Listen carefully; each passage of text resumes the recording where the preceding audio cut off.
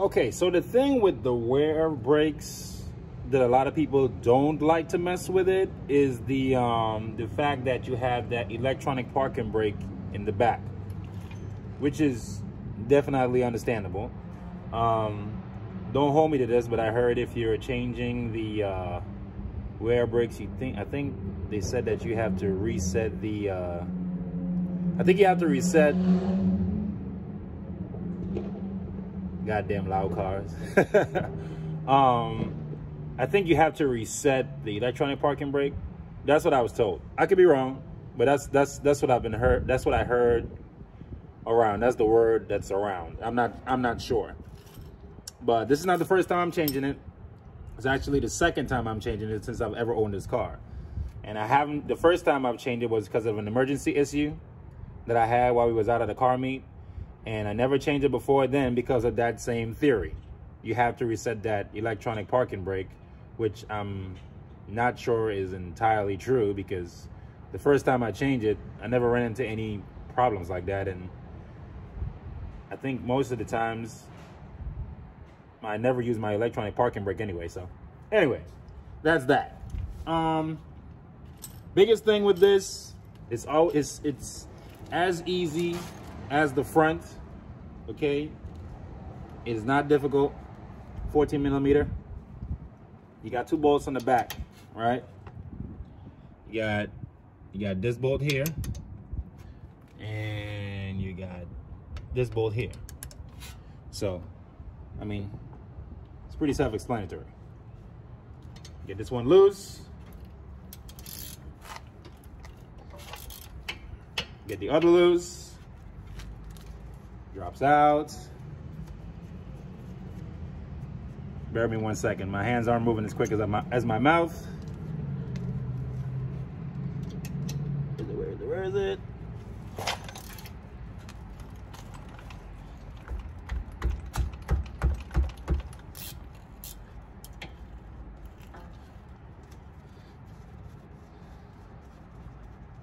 And as you guys are seeing, yes, I am on Megan Racing coilovers. I have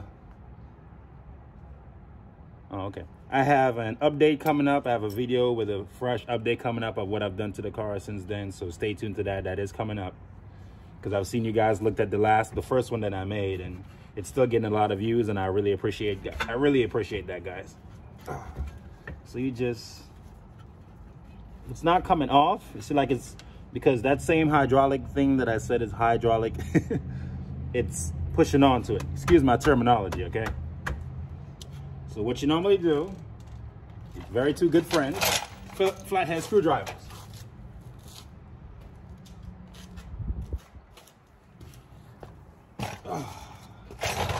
Try to keep my knee out the way. So what you do, you try to get it in there,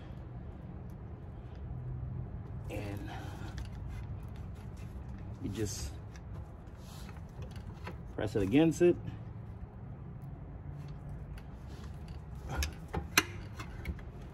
One more time. Okay, so now you get in between on the rotor. If I can get in there.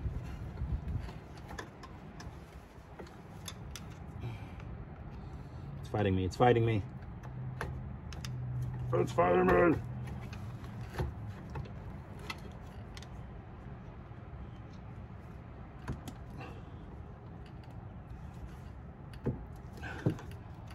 All right, there you go. And it's off. Word of advice, do not make these brake lines hang, because then it's another problem. It's another problem we don't want to deal with. Let's just stack it up there. The smart thing to also do is if you have some zip ties, just to be on the safe side, you'll zip tie it to the strut here, so you know it's not going to hang. But I'm going to play it very safe. So you do, you get your pads off.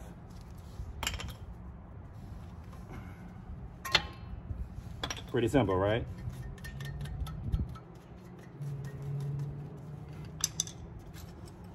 And let me get my brake fluid.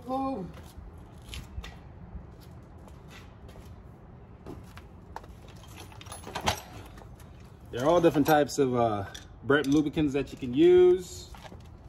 Hold on, I'm trying for this not to run. The one that I picked up was from an AutoZone. It's in the little packet. You can use that. All right. That's pretty much how it comes off. Easy breezy. All right. Now the good thing about these are, this one comes with the accessories. So you gotta take these off. These guys, you gotta take them off.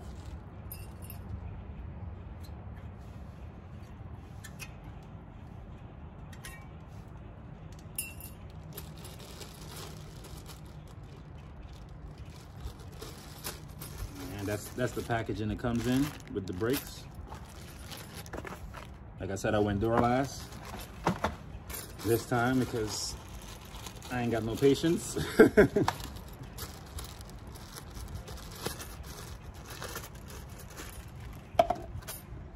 Gonna take this bad boy and just, oh, this is the upper one. I'm tripping.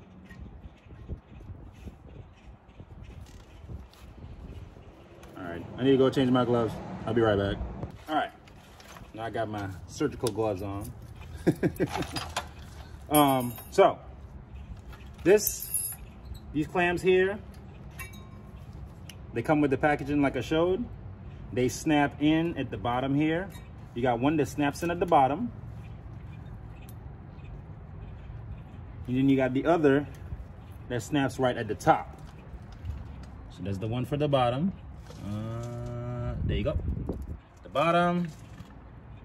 That's the one that snaps on the top. All right. After that, you take your brakes.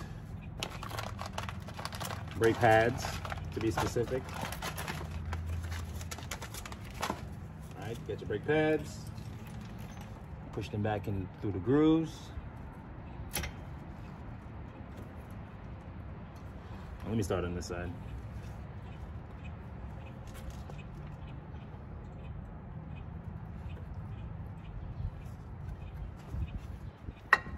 There you go. That's one.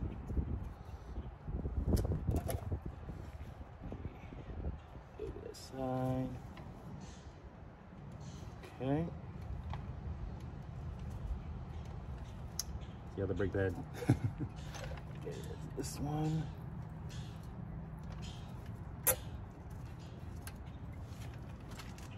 All right, I might block you guys for a second.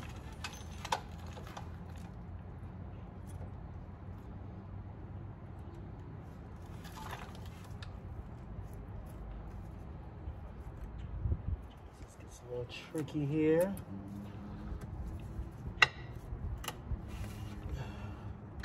There you go. Snap right back on.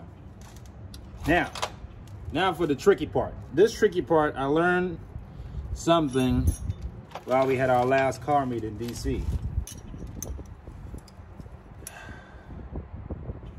So you got these two bad boys here. So as you know, when you're trying to put this thing back on, normally it pushes itself back out. Because, you know, of course, it's brand new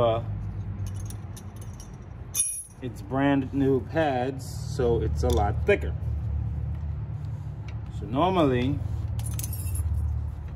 I would pry on it. That's actually easier than I thought it would have went. But in a worst case scenario,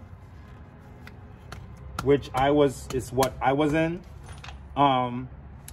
if that piece pushes all the way out, you can get two small, get two of these bad boys right here. Two slimmer ones or two thick flatheads, like I said. They could be shorter, and you could just keep prying it all the way back. Or you can, once you pry it all the way back, you could get these on the inside, press it in, opens up, goes back on, bolts up, and that's how you change your front and your rear brakes for your 2011, I think, to 2013 BH Genesis. Thank y'all for watching. Don't forget to like and subscribe. And remember, miles per gallon. I'm tripping. Smiles per gallon, not miles per gallon. Peace out, folks.